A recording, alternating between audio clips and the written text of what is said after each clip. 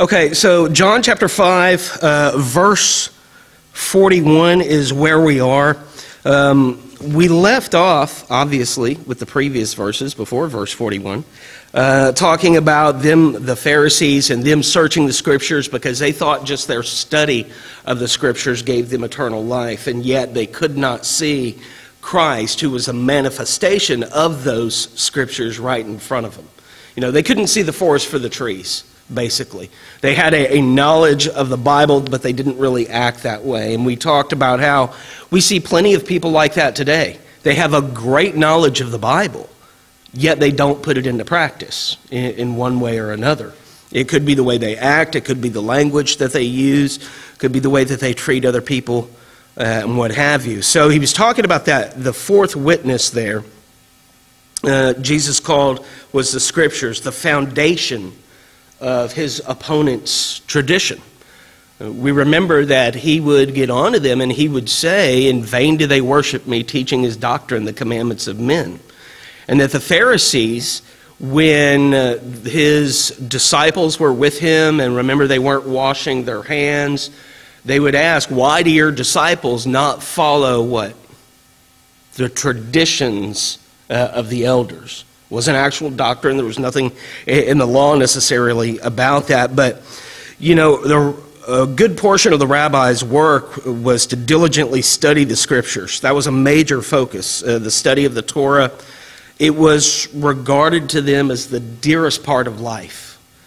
And if you remember from past discussions, I know that the class has kind of been broken up because of the pandemic and Sunday mornings and what have you, is that when the Jews looked at the whole of life, it wasn't just how a person acted, it was who they were. It was the essence of their being, right? To kind of clarify, and I used this example before, if someone were to say to me, if they were to ask, "Well, who are you?" "Well, I'm Mike Lane." "Okay, that's not who you are, that's your name. Who are you?" "Well, I'm a preacher." "No, that's what you do for a living. Who are you?" "Okay, well, I'm a husband, I'm a father." "No, that's your status within the family. Who are you?" So it really kind of drills down and gets rid of all of the titles, the rank, and what have you. And for the Jews, this is the essence of a person, right? And so Christ, in calling this witness the Scriptures, their chief work in studying them, and it being the dearest part, he says, look, you're looking at the Scriptures and you're studying them so much, and you think in the Scriptures you have eternal life. But the Scriptures, they testify about me. I'm the one who gives eternal life. And of course, we know from other passages, he would say that I am the bread of life, or when he's talking to the woman at Jacob's well in John chapter 4, he talks about the everlasting water and what have you. And so we come into verse 41 and verse 42. He says, "I do not receive glory from people, but I know that you do not have the love of God within you." Now, these leaders, they had another problem. And that was the lack of love in their hearts. He says, you do not have the love of God in you. Now really what he's referring to, meaning the experience of God's love for them, as well as their expression of a love for God. They claim to love God, but their attitude toward Christ and other people proved that it was counterfeit. Remember that they were more interested in, the popularity and how many people they had following them, and getting more people into, getting more money into the treasury, and that was their focus. And we know that when we focus on these earthly things and we're not showing a love for God, if that's our primary goal, then we're displaying that we don't have a love for God, because God is against that. Anytime we look at devotion to God in Scripture, or suffering as a Christian, or prosperity with God, it's never physical things. There is nowhere in the New Testament that physical prosperity is related to devotion to God. It's all spiritual. But them just being related or looking at the physical.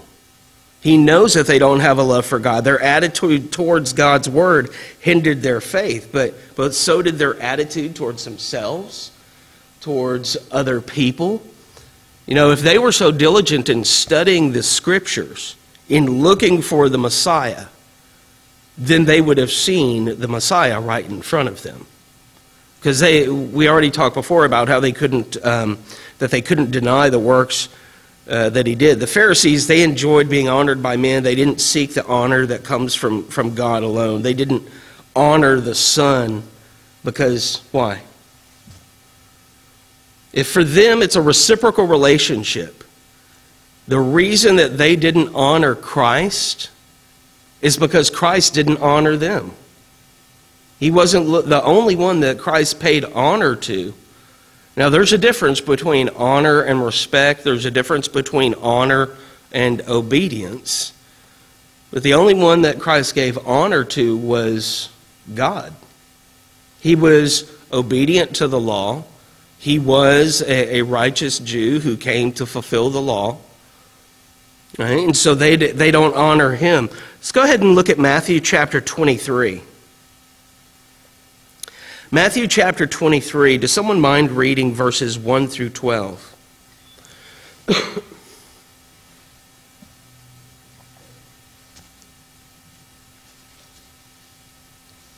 Don't everybody jump at once. Matthew 23, 1 through 12. Okay. Then Jesus spoke to the crowds and to his disciples, saying, the scribes and the Pharisees have seated themselves in the chair of Moses. Therefore, all that they tell you, do and observe, but do not do according to their deeds, for they say things and do them not, and not do them. They tie heavy burdens and lay them on men's shoulders, but they themselves are unwilling to move them with so much as a finger. But they do all their deeds to be noticed by men, for they broaden their Phylacteries. tongue Phylacteries. and lengthen the tassels of their garments. They love the place of honor at banquets and the chief seats in the synagogue, and respectful greetings in marketplaces, and being called rabbi by men. But do not be called rabbi, for one is your teacher, and you are all brothers. Do not call anyone on earth your father, for one is your Father, he who is in heaven. Do not be called leaders, for one is your leader, that is Christ. But the greatest among you shall be your servant. Whoever exalts himself shall be humbled, and whoever humbles himself will be exalted. Thank you, sir. Appreciate that very much. So, in looking at Matthew 23, it's very descriptive of the reason here as to why Christ isn't honoring these men. You know, is that he's not honoring them because they're not honoring God. Because it says, you know, that they put burdens on people, but they're not willing to handle those burdens themselves. They do everything to be seen by other people. You know, they love this place of honor at the feasts and all of this. They love being recognized for who they are. And you know, Jesus, he's already said in verse 34 of John 5, you know, I don't accept human testimony. And now he adds that he doesn't accept human glory either, praise from men. The works that he does, including the signs, testify to who he is. And in so doing, they manifest his glory. You know, people are fleeting, right? The opinions of people are fleeting. They go with popularity, what's happening in culture today, and, you know, the tide turns, right? And so if any of us, for example, were to base our worth on the opinions of others, then what happens when the opinions of those others change? Not a trick question. If we place our value in the opinions of other people instead of in God, and the opinions of those other people toward us change, then what does that say about our value? Our value changes with it. You know, it's just like the stock market. Depending on the value, it goes up or it goes down, depending on what someone else is doing. But God, He's the one constant.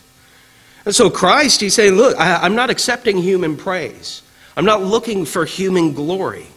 Because what you people do one minute, you won't do the next minute. Just look, for example, in the time of the judges. We read about the book of Judges, and one of the constant themes is they did that which was right in their own eyes. The people were faithful to God, then they transgressed the law, they were punished, they repented, God forgave them.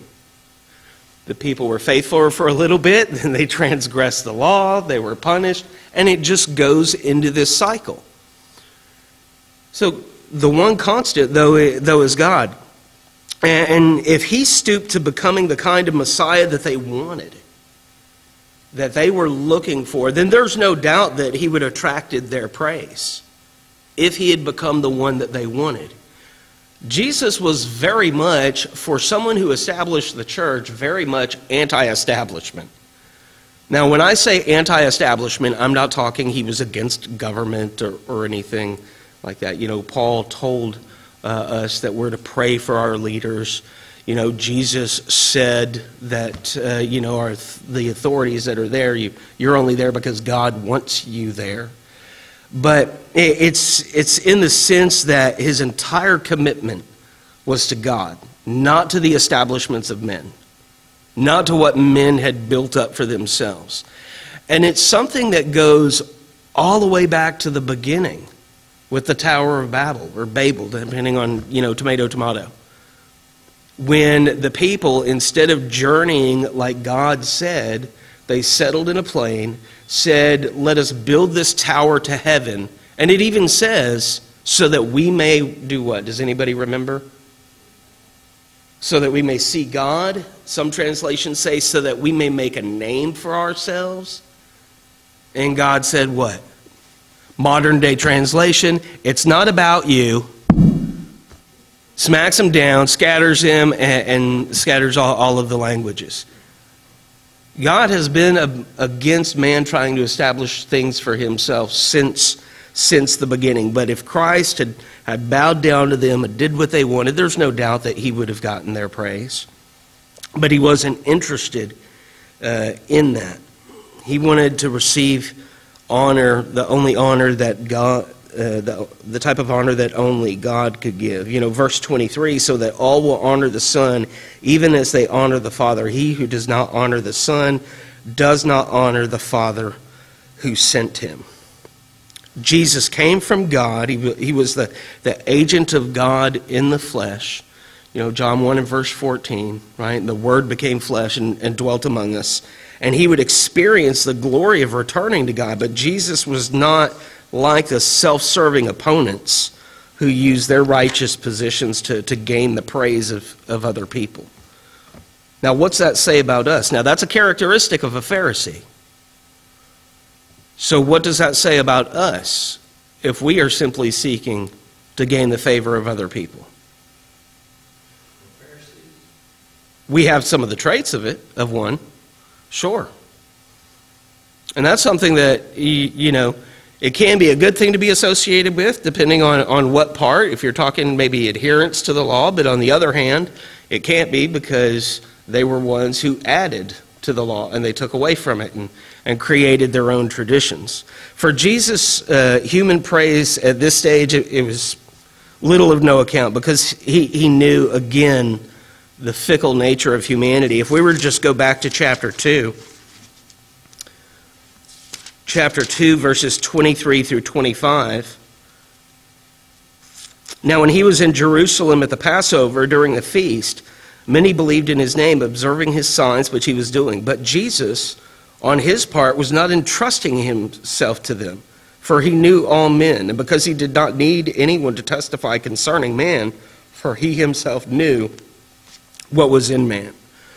So he didn't seek it out, and he didn't expect human affirmation for what he was doing. His perspective was the affirmation that is the glory of God, which is where our focus should be.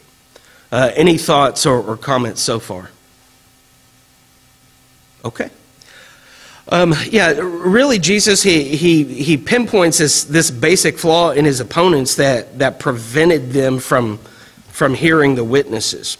I don't accept praise from men, but I know who you are. You know, you don't have to open your mouth, and I know who you are. The call, search the scriptures, it still dominates really what Jesus now adds. First, on the real moral or spiritual reason for the unbelief of these Jews, which we see in verses 41 through 44, and we're kind of making our way through there. And then also the consequences of that belief, which we find coming up in the last three verses 45 through 47. So verse 43, I have come in my Father's name, and you do not receive me. If another comes in his own name, you will receive him.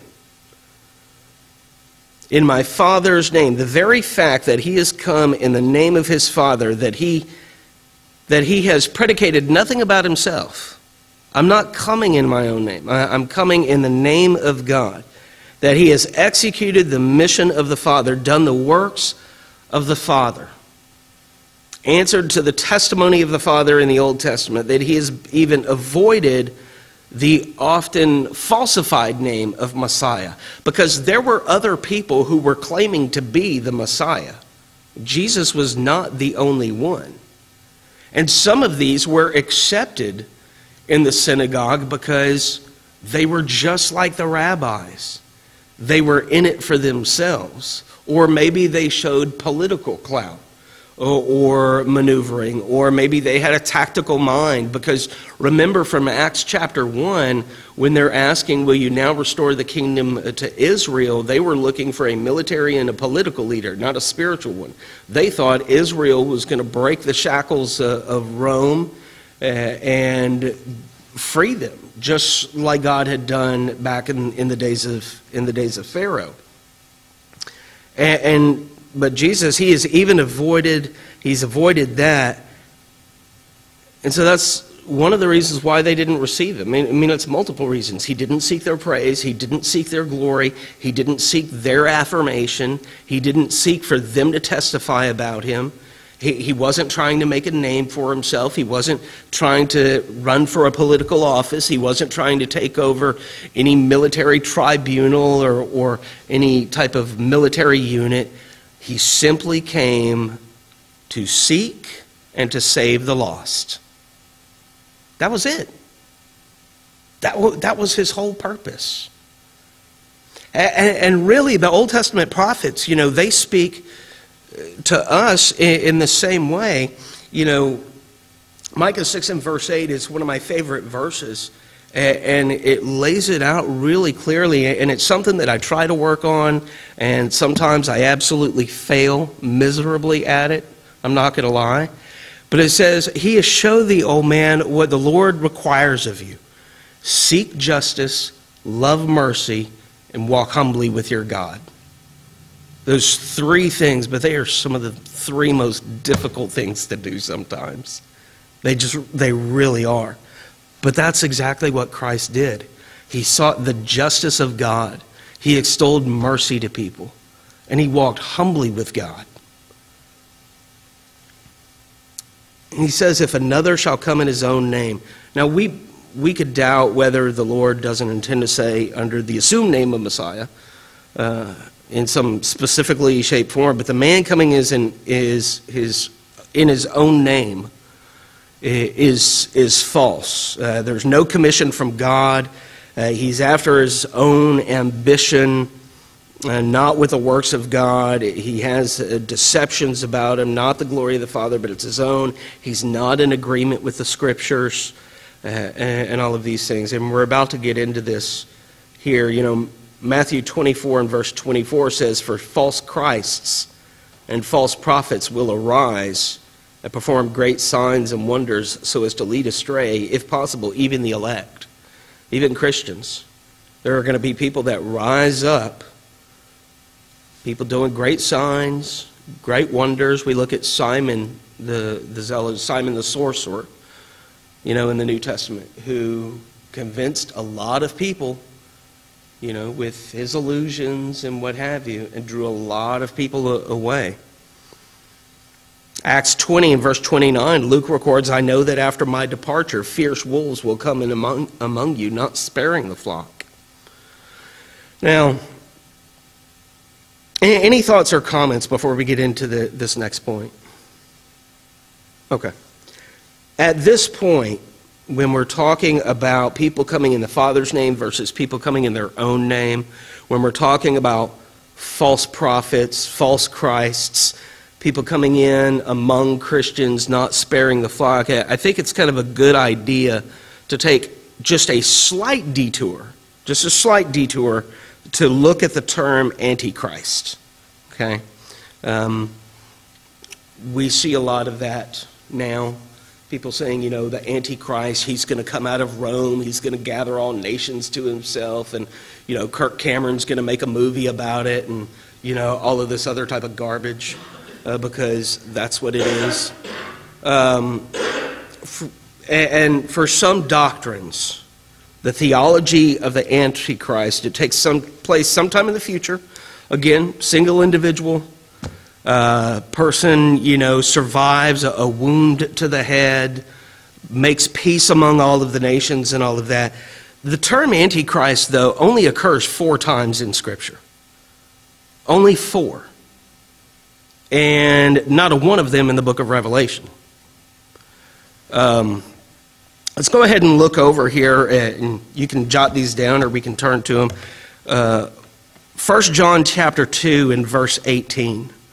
1 John chapter 2 verse 18, that's the first occurrence. 1 John chapter 2 verse 18 says, "Children, it is," by the way, these 4 instances are only recorded by John. "Children, it is the last hour.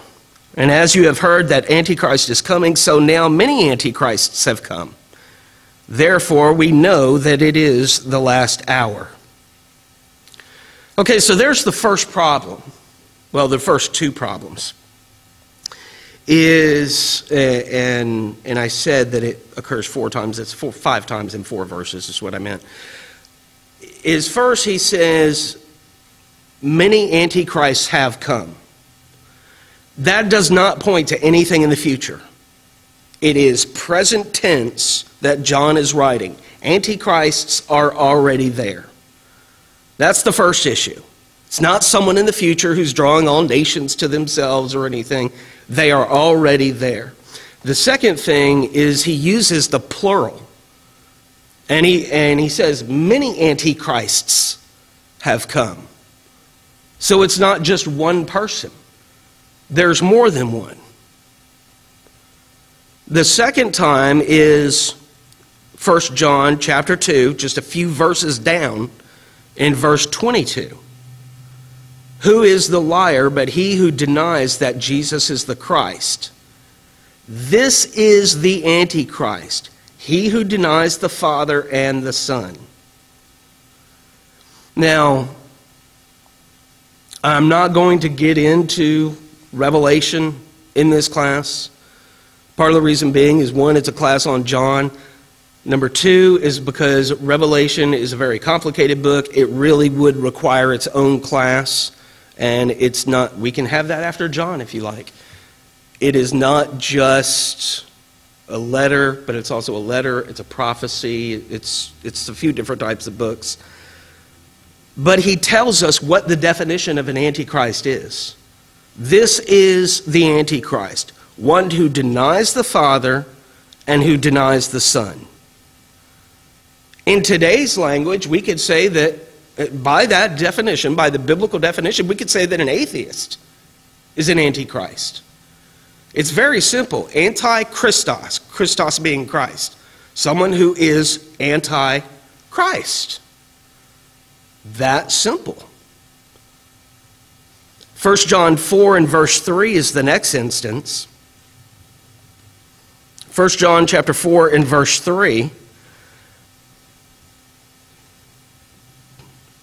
Third verse, fourth instance. And every spirit that does not confess Jesus, not from Jesus from God, this is the spirit of the Antichrist, which you have heard was coming, and now is in the world already. You heard that these people were coming. Now, how did you hear that they were coming? Well, first of all, Christ was not yet born. He had not yet come on earth. They knew that there were going to be people against him. They heard about these people. Christ has come. He's died on the cross. The old law is nailed to the cross. He is risen from the dead. He sits at the right hand of the Father. The Christianity is spread out throughout the region. And there are people who they had heard about previously that would confess or say that Jesus is not from God. That is that type of spirit. The spirit of someone who is an antichrist is one who says Jesus is not from God, he's not the Son of God, and from the previous one is, I deny God, I deny Christ. Because remember, we're looking over here in John 5 and in the previous chapters, if you accept God, then you'll accept me. If you don't accept me, you're not accepting God. So if the Spirit is someone who does not accept Christ, then they are automatically not accepting God, which puts them in that first category. And then the last of the four verses is 2 John 1 and verse 7. 2 John chapter 1 and verse 7, if you're taking notes. For many deceivers have gone out into the world, those who do not confess the coming of Jesus Christ in the flesh. Such a one is the deceiver and the Antichrist. Now, we see the deceiver, the Antichrist. The thing we have to remember about the Greek language is there are certain words that are not in there. To, for, in, by, with. They have to be inserted in there by the translators. So John, in these four different sections of Scripture, says, look, you've heard about these people. These people are not only here, but this is how you can identify them, because they deny Christ, they deny God. Essentially, they would also be denying his work just by connection. And they're not just in one area, but they've gone out to the entire world and are spreading this deceit. Right? Yes, sir.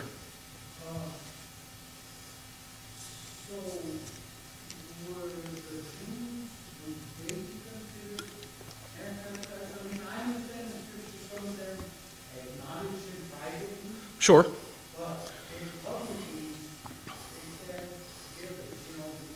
Right. Jew or Gentile would not matter. If you deny Christ, you are Antichrist. That simple. It's, Jew, Gentile, doesn't matter. Because, you're absolutely right. There are some people who would go and talk to him privately. For example, Nicodemus. Go talk to him privately, but in public, maybe not so much. And we read of others who at first, they didn't want to lose their station in the synagogue, so they met with disciples and apostles privately. And then later on, they were public about their faith. But, denial of Christ, public, private, Jew, Gentile. Because you have to remember also what Paul wrote as well. There is neither Jew nor Greek. There is neither bond nor free. There is neither male or female. All is one in Christ Jesus. And so the opposite of that is all are one out of Christ as well. It's kind of, you're either with them or against them. Yeah. So the false, so back in, does anybody have any questions about those verses in John, by the way? So, mm-hmm.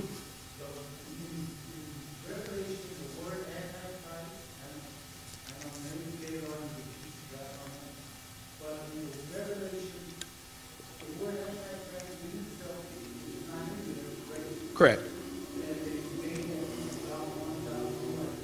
Yeah, it's only in these four verses. That's the only place it's found.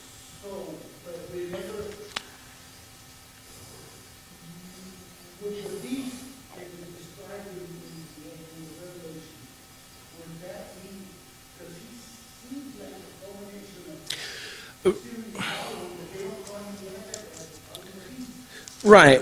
Revelation. Sure. Well, they do and they're not, because there's some things that the beast is doing, or that's described as doing, in Revelation that's not. Yeah, it's kind of a special designation, if you will. Right. Revelation, and this is one of the reasons why Revelation is so difficult. For example, the first, let me see here. Okay, the first, for example, the revelation, the word revelation just means revealing, okay? So the revealing of Jesus Christ, right? So it's revelation. This is in chapter 1 of Revelation, so it's a revelation. In verse 3, it's also called the prophecy. Hear the words of the prophecy, he says. So it's part revelation, it's part prophecy, and then I'm looking because I didn't have the verse offhand. But it's also in chapter 1 where it mentions that it's a letter. So a lot of people, they just want to take Revelation and they say, well, Revelation is a book of prophecy. No, it's actually 3 different types of things that are rolled into one. So it's got to be very carefully dissected. Just as an example, and then we'll get back to John 5. People talk about the 1,000-year reign of Christ, that he's going to come back, he's going to establish his throne on earth at his return, and he's going to reign for 1,000 years and all of this. Well, the first thing is that would mean that Christ would be coming back 4 times. Is that he came to earth once, the Word became flesh. After he dies, crucified, he comes back again. Then he goes up. Then he goes up to the Father, and then he would come back for this 1,000-year reign. And then there's the reign of tribulation, so he goes or whatever, and then he comes back again to take the people with him. So there's 4 reigns. Also, in that particular section of Revelation, it never talks about Christ stepping foot on the earth again. In fact, earlier verses we will meet him in the air. We will see him coming in the clouds. We will meet him in the air. Not that he's going to sit there and soil himself with earth. And I say soil himself simply because he has been to heaven. He has been to heaven. He's not going to step foot on this earth again. Right? It was okay after the resurrection, and the woman were touching him, and he said, be careful, I haven't gone to my Father yet. But now he's gone to heaven. Next time he comes back is for that. A lot of people misuse a lot of things in Revelation. The Jehovah's Witness, for example, many of them teach, the 144,000 that are to be saved, and yet they conveniently leave out that those 144,000 are all virgin men. So according to that, there's no woman in heaven and no married man and everything else. So anyhow, but yeah, and maybe after John, maybe we can look at doing a class on Revelation or something, because there's a lot that has to do actually with Rome in there and coded language of the time so that other Christians wouldn't be persecuted. So Caesar and the Praetorian guards and what have you wouldn't find several things out. Good thoughts, though. Any other thoughts or comments? Anything about the Antichrist? Anything about Kirk Cameron? Okay. The Nick Cage movie was better, I thought. Anyhow, so the false Messiah that Christ is speaking of, it's not one individual per se. There are many false messiahs that will come, and that have come, according to John. They are already there. Had they truly loved God, had these Pharisees truly loved God, they could not have failed to love God's Son. Remember, their chief aim is in studying the Scriptures, in looking into these Old Testament prophecies and oracles and seeing how are they going to be fulfilled? Who is going to fulfill them? What is this person going to maybe look like? Where are they going to come from? And yet, they had no idea that he was standing right in front of them. On the one, that's on the one hand. On the other side of the coin, though, there are some who will say we shouldn't be too harsh with them, because they didn't have the Bible written as we have with the 66 books. The problem with that statement is they had everything from the Old Testament, and that's what Christ referred to.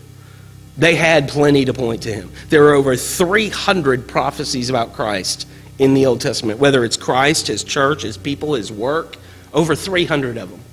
And they did not see a one.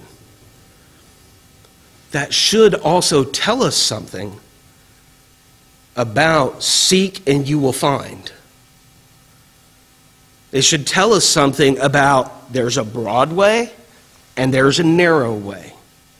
A lot of people think that the broad way, it's got a sign above it that says hell, and the narrow way, it's got a little sign above it that says heaven. No, that's not true. They both have a sign that says heaven. But this is kind of a false heaven, if you will, that a lot of people are going to. People they read their Bible, they have a knowledge of the Bible, but they just can't see it. That also points to our responsibility as Christians in us being able to teach people and talk to people and evangelize. Because there are plenty of people that go in that way, and what we need to be able to do is, hey, can I take them by the hand and, hey, why don't you come over here? Sorry, I may be walking out of camera, Barry, but hey, why don't you come over here? And I'll show you this narrow way. I'll help you on this way. And, there's irony, Jesus said, in their unwillingness of the Jews to accept him. He says, I've come in my Father's name and you don't accept me. But if someone else comes in your own name, you'll accept him. They were ready to accept imposters. That's the sad thing. They were ready to accept people who were there for popularity or for money because they could relate to that person. They couldn't relate to someone holy and purely focused on God. All right? Yes, sir.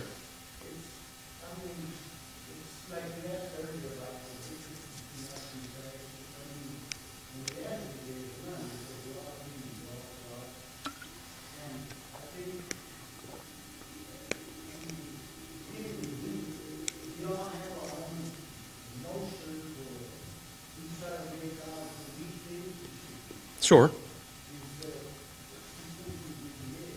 Yeah.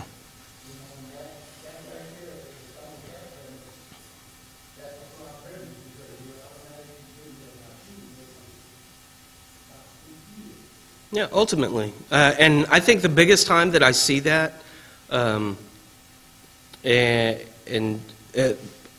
think the biggest time that I see people putting on this false idea of who God is and making it about themselves is when they say, things like, I don't like the Old Testament God. I don't like that type of wrathful Sodom and Gomorrah, turn this dude's wife into salt God. I'm really not about that. I'm more about this one over here, who Jesus, he never talked about this, and he was really kind of mellow, and he was like a first century hippie from Jerusalem, and if he had, then maybe he'd be driving around in one of those little VW vans or something, right? Like in the late 60s. That's the Jesus that they want. And it's like, no, I'm sorry, that God, he is the same one. He doesn't have a split personality. He says, I am vengeful, I am wrathful, you need to do what I say, so why can't we get it? It's because, like Israel was saying, we project an image. Instead of opening up the book and seeing this is who God is, we say, no, this is who I want God to be. This is my God. And any time you are crafting your own God, it's called idol worship, right? Because you've created a false God for yourself. Did you have?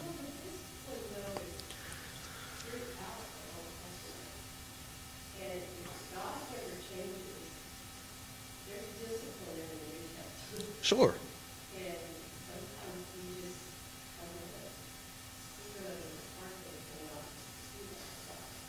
No, absolutely. Absolutely. And we see it in the church a lot too. You know, in the sense of, in preaching, I believe that people should have a steady diet in preaching, right? Meaning that we do need to have sermons about love and about peace and about joy and things, but we don't need to have them so much that we neglect sin, that we neglect hell and all of these other things. So I think that there should be a steady diet. And God being the same, the idea of discipline being the same, because, He never changes. People just don't want to hear it. Majority of people. Blanket statement, I know. And so they fashion a God that they want to hear. And unfortunately, the church suffers,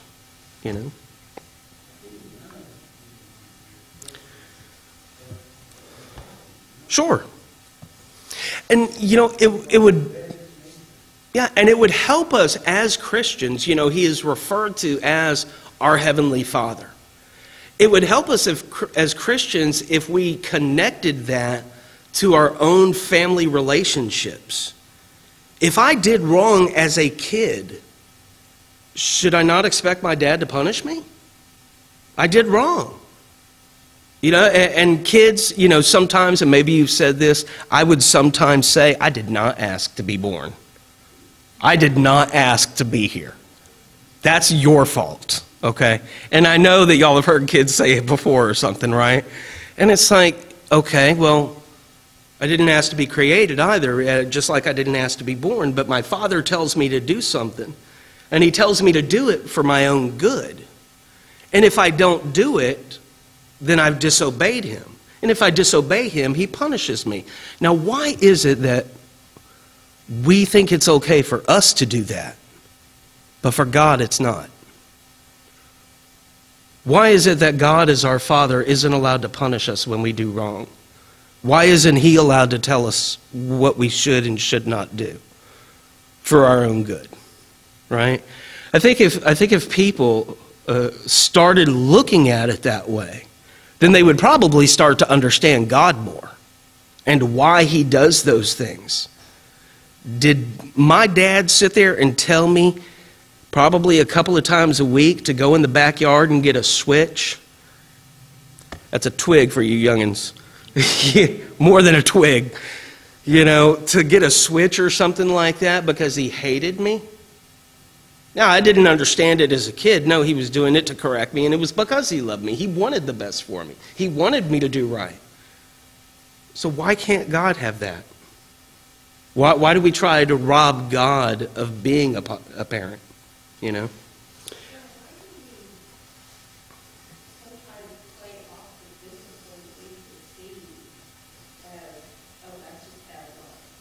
Yeah.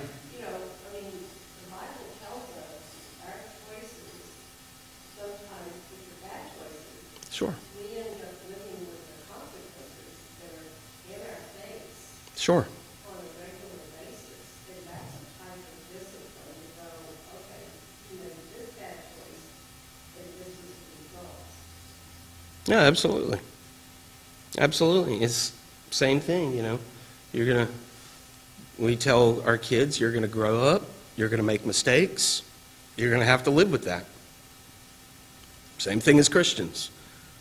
We're going to make mistakes, and sometimes we're going to have to live with those mistakes because, it's past. Maybe it was, something that was going on with a brother or sister, and then they've passed on or something, and that can't be reconciled, and we have to live with that, whatever the case may be. Any other thoughts or comments, though? Okay. Verse 44. Verse 44, he says, "How can you believe when you receive glory from one another and do not seek the glory that comes from the only God?" So Jesus, He's angered, but He's not angry that they refuse to glorify Him. He's angry because they refuse to glorify God. Right? And the desire for human praise, affirmation, and prestige, it's crippled them to where they can't love God because they're too busy focusing on themselves. And you've heard me say in sermons, and I think it might have been this last Sunday, I said something to the effect of, this might sound harsh, but I don't care, right? And I know there might have been some who might have even been thinking, wow, Mike doesn't care about me, It's not that. First of all, I care about each of y'all. I love each and every one of y'all. It's not that. It's that sometimes things are going to be harsh. I have to hear them. Y'all have to hear them. Sometimes there are going to be things that we don't like, things that we disagree with. Kind of that tough love type of thing, It's like, I'm telling you this because I love you, right? The idea, and I'm sure you've probably heard the illustration of, you're walking by and you see your neighbor's house on fire. There are cars in the driveway, so you know that they're home. So you run up, you kick in the door. You've got this adrenaline going. You see them sleeping on the couch, and you start to grab them, and they wake up, and they just start slapping at you and everything. And oh, just leave me alone, leave me alone. And it's kind of, okay, this might be harsh, but I am going to drag you out by your toenail because I don't want you to burn, right? It's kind of the same thing. There are some times, yes, we do need to be careful of the way that we say things, but then there are some times when things just have to be bluntly said, because there is no other way to say them, or because you've tried one way and it hasn't worked another way.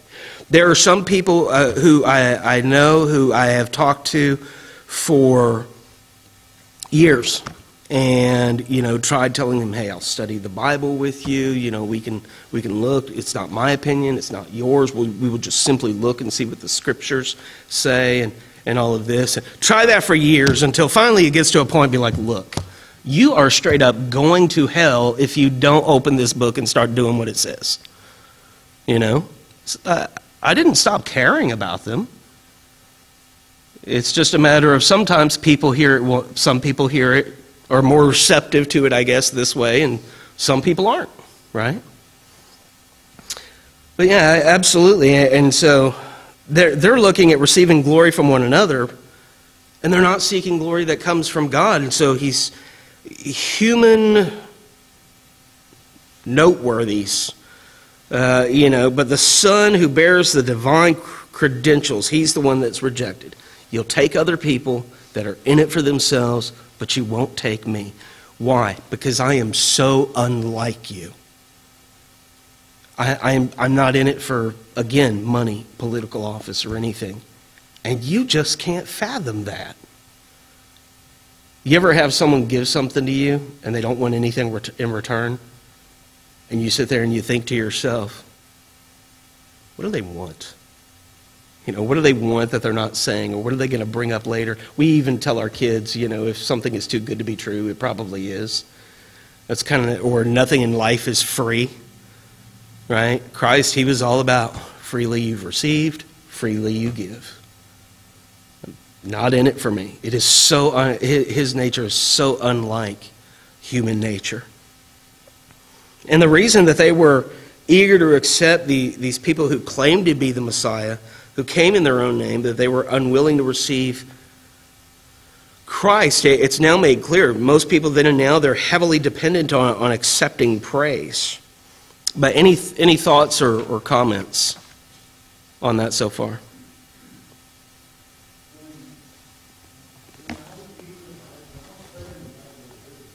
Mm-hmm.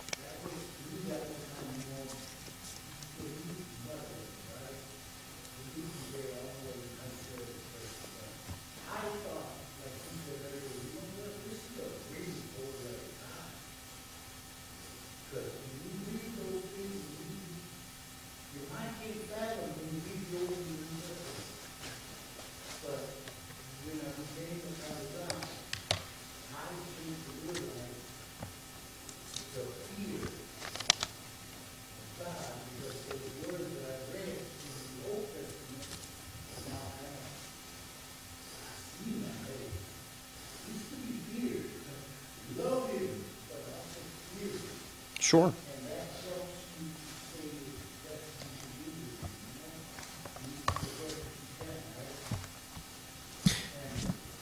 And that's it, how you identify that's who you do. That's why now I look at it. Right.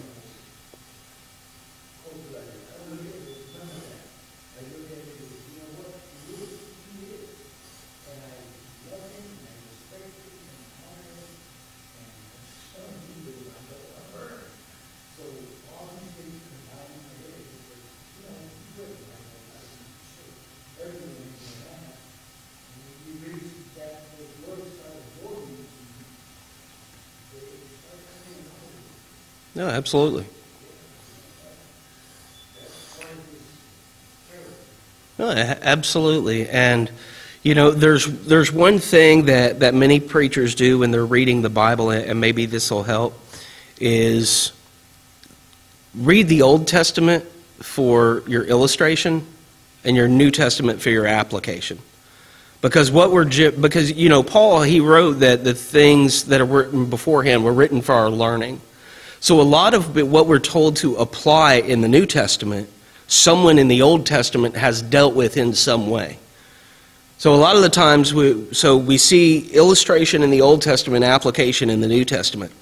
And so when we're seeing something in the New Testament that we're reading as New Testament Christians, and we struggle, well, how do I do this? Or how can I deal with this? Or how can I address this? There is, generally speaking, someone or a figure in the Old Testament that has dealt with it on some level to help be able to turn to and look. And, you know, how did, you know, Naomi or Ruth or anybody in the Old Testament, how did they deal with it, right? Yeah, and there are things we read in the Old Testament, and it's like, wow, I can't believe that God ordered them to slaughter, you know, all of these babies. Sounds harsh. But then I have to think, is it better for that baby to be left to die in the elements or for wild animals, or is it better for them to be killed and go to God? You know, what's, you know, so we really have to kind of absorb what we're doing. I'm going to go ahead and end it here. We're a minute or two past. I thought we'd get to the end. So next Wednesday we will pick up with verse 43. And no, I'll be here next Wednesday. It's only Sunday that I'm missing. Hey, we got through 2 verses today. Yeah. Just wait until we have it on Wednesdays and on Sundays. We'll be going through 5 verses a week.